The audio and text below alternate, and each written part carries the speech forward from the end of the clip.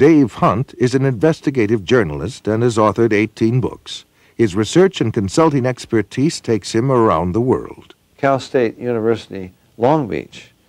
And again, I forget the names of the scientists there who were working on this, and this is a number of years ago now. They did research, and they took people at random. And unless you're going to say everybody's been abducted, they took people at random and who had no such idea, no indication they'd ever been abducted. And they hypnotized them, took them into a deep state, then suggested that they were being approached by a UFO, asked them to describe it.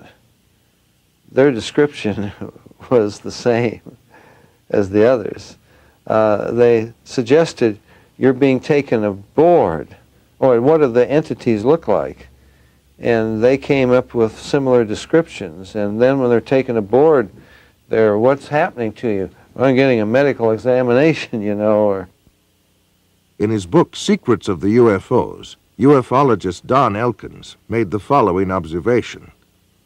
I have found that some people can achieve the contact phenomenon simply by being hypnotized, and the same general message permeates over 90% of the millions of words received by thousands of people around the world.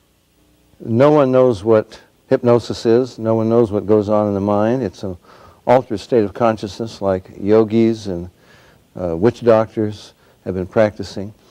It loosens the normal connection between your spirit and your brain, and of course if the hypnotist can control you, make all kinds of suggestions, make you think things are happening that are not happening, make you think you have powers that you don't, experiences that you haven't, even implant memories.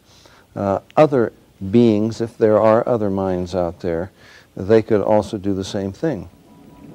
Sir John Eccles, Nobel Prize winner for his research on the brain, describes the brain as, quote, a machine that a ghost can operate, unquote. What he means by that is your spirit operates your brain in a normal state of consciousness. In an altered state, reached under yoga, a TM, hypnosis, you have loosened the normal connection between your spirit and your brain, and that allows another spirit, other entities, other minds to interpose themselves and begin to tick off the neurons in your brain, create a universe of illusion. I believe that it's demonic. I think all of the evidence indicates this.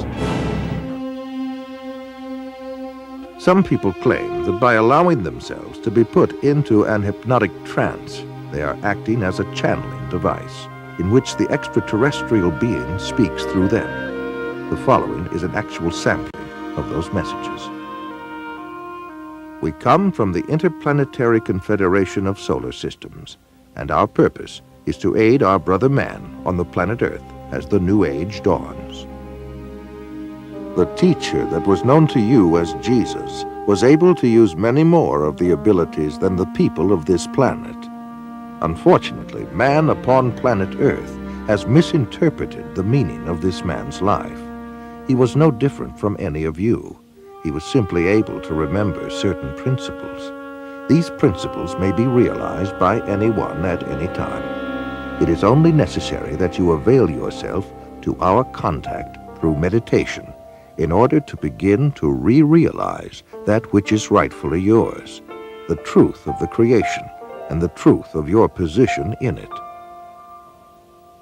Know ye not that ye are gods? We have been puzzled at times by the inability of the people in general of this planet to be awakened to this simple truth. We find that the state of hypnosis brought about by the evolution of thought of the people of this planet is so great that it is necessary for him to maintain a constant awareness of his spiritual nature with meditation. Man is now in the transitional period before the dawn of a new age. With peace, love, brotherhood, and understanding on man's part, he will see a great new era begin to dawn.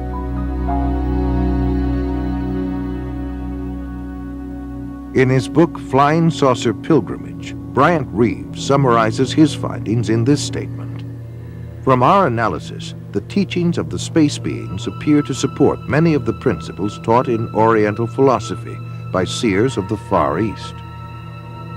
UFO researcher John Weldon then offers this question: how credible is it to think that literally thousands of genuine extraterrestrials would fly millions of light years simply to teach New Age philosophy, deny Christianity, and support the occult? And why would the entities actually possess and inhabit people just like demons do if they were really advanced extraterrestrials? Dr. Pierre Guérin, an eminent scientist associated with the French National Council for Scientific Research, concludes that UFO behavior is more akin to magic than to physics as we know it, and that modern UFOnauts and the demons of past days are probably identical. The word demon in Greek comes from the root meaning knowledge or intelligence, implying that demons have access to knowledge and information denied to ordinary mortals. After what happened to me, the communion experiences, I decided that that might be a good idea to accept the idea of the devil just in case that's what I saw. If you look closely at the life of the world, you see the workings of evil in the world. There seems to be a sort of machinery behind it that is far beyond just the accident of human life. You can literally hypnotize a person, tell them that there's a cat in their lap, they will see it, they will hear it, purr, they will pet it and feel it. It's not physically there. You tell the cat to scratch them, you know, and bring them out of it. There are scratch marks on their cheek. A non-physical object, under the right conditions, can leave physical evidence. I think it's demonic. It's a spiritual power of some kind for which there is no physical explanation. You can't explain it with the laws of chemistry and physics as we know it. John Keel is a world-renowned expert on UFOs and has written numerous books and articles on the subject. A self-described agnostic, he made this statement: thousands of books have been written on the subject of demonology, which is the ancient and scholarly study of monsters and demons. The manifestations and occurrences described in this literature are identical to the UFO phenomenon. Victims of demonic possession suffer from the same medical and emotional symptoms as the UFO contactees. I would say I was assaulted by something from the unknown rather than possessed by it. I hope that I was never possessed by it, although there are those who might disagree with me. And I don't think it was something out of craziness. If it came out of my mind, it came out of a part of my mind that is universal to us all.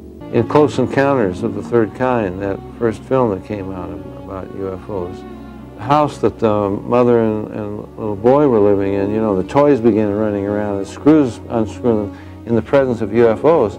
What the film was saying was the same people that run UFOs run haunted houses. And I would say that's absolutely true. In 1969, the United States Printing Office issued a 400-page publication entitled UFOs and Related Subjects, an Annotated Bibliography. The author was the senior bibliographer for the Library of Congress, Miss Lynn E. Cateau. During her research, she read over 1,000 articles, books, and other literature. She summarizes her findings in the preface of the bibliography. A large part of the available UFO literature is closely linked with mysticism and the metaphysical. It deals with subjects like mental telepathy, automatic writing, and invisible entities, as well as phenomenon like poltergeist manifestations and possession. Many of the UFO reports now being published in the popular press recount alleged incidents that are strikingly similar to demonic possession and psychic phenomenon that have long been known to theologians and parapsychologists. This document was compiled for the United States Air Force and is now in the Library of Congress. Dr. Jacques Vallée has addressed the United Nations on UFOs and was the model for Lacombe in Steven Spielberg's Close Encounters of the Third Kind. He is the author of 8 books on UFOs and has been widely recognized as the premier investigating scientist in the realm of UFO research. In his book, Messengers of Deception, Vallée says, an impressive parallel can be made between UFO occupants and the popular conception of demons. And in his book, Confrontations, he writes, "The medical examinations to which abductees are said to be subjected, often accompanied by sadistic sexual manipulation, is reminiscent of the medieval tales of encounters with demons." He also made this statement, "I believe that when we speak of UFO sightings as instances of space visitations, we are looking at the phenomenon on the wrong level. We are not dealing with successive waves of visitations from space. We are dealing with a control system." And he states, "UFOs are the means through which man's concepts are being rearranged. They are engaging in a worldwide enterprise of subliminal seduction." Jacques Vallée, at least at that time when he wrote that book, was an agnostic. Interesting that he comes to basically the same conclusions I do as a Christian from my research. And he said about UFOs, they're real, but they're not physical. They're messengers of deception. And this was based on his research of about 20 years. They seem to be psychologically preparing, setting us up for some ultimate delusion that is too horrible even to imagine as yet. I would agree with that.